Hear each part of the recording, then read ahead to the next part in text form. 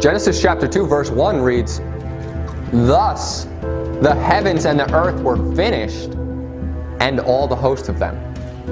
So all the host of them, if you believe in the globe model, would include the universe.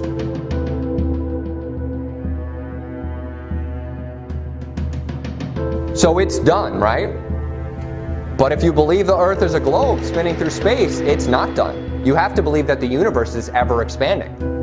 That's why it's spinning through space. That's why our galaxy is constantly, according to science, traveling through space, because it's expanding into nothing. But God says we're finished. Everything's finished. Everything's done. There's no more creating happening. There's no more expanse happening. It's done. The heavens and the earth are finished, and it's an enclosed system. And it's all right here.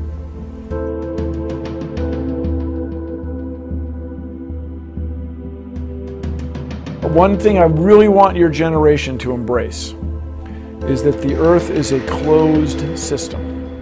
We cannot leave the earth. There's no place to go. One thing I really want your generation to embrace is that the earth is a closed system. We cannot leave the earth.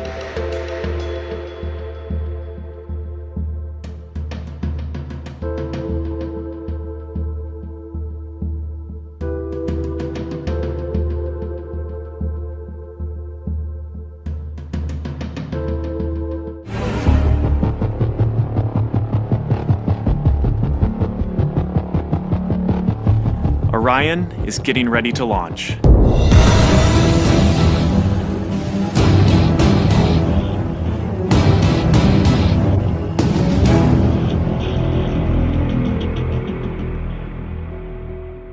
My name is Kelly Smith, and I work on navigation and guidance for Orion. Orion is NASA's next-generation spacecraft. Built with versatility in mind, it can take astronauts deeper into space than we've ever gone before. It can take astronauts deeper into space than we've ever gone before. It can take astronauts deeper into space than we've ever gone before. For these missions, Orion has to be one tough spacecraft, withstanding high speeds, searing temperatures, and extreme radiation. Extreme radiation. Extreme radiation. We are headed 3,600 miles above Earth. 15 times higher from the planet than the International Space Station. As we get further away from Earth, we'll pass through the Van Allen belts, an area of dangerous radiation. Naturally, we have to pass through this danger zone twice, once up and once back. But Orion has protection. Shielding will be put to the test as the vehicle cuts through the waves of radiation. Sensors aboard will record radiation levels for scientists to study. We must solve these challenges before we send people through this region of space. We must solve these challenges before we send people through this region of space. We must solve these challenges before we send people through this region of space. Any ill effects from the Van Allen radiation belts? No. Now, I'm not sure we went far enough out to encounter the Van Allen radiation belt. Maybe we did. I don't know the distance to the Van Allen radiation belt. We are headed 3,600 miles above Earth. 15 times higher from the planet than the International Space Station. Any ill effects from the Van Allen radiation belts? No. Now, I'm not sure we went far enough out to encounter the Van Allen radiation belt. Maybe we did.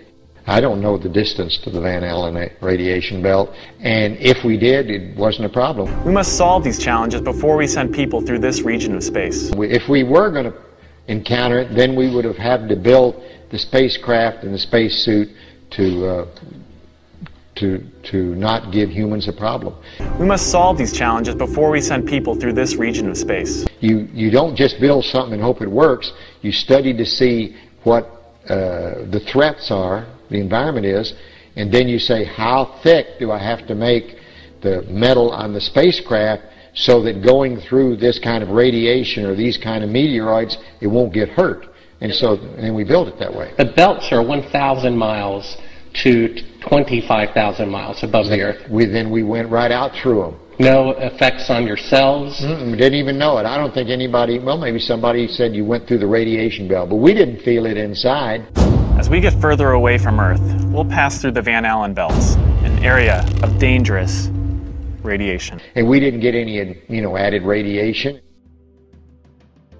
The belts are 1,000 miles to 25,000 miles above the Earth. Then we went right out through them. We must solve these challenges before we send people through this region of space. Then we went right out through them. No effects on your cells. Didn't even know it. An area of dangerous radiation. But I don't think anybody, well, maybe somebody said you went through the radiation belt, but we didn't feel it inside. Shielding will be put to the test as the vehicle cuts through the waves of radiation. Well, maybe somebody said you went through the radiation belt, but we didn't feel it inside. Shielding will be put to the test as the vehicle cuts through the waves of radiation. And we didn't get any, added radiation.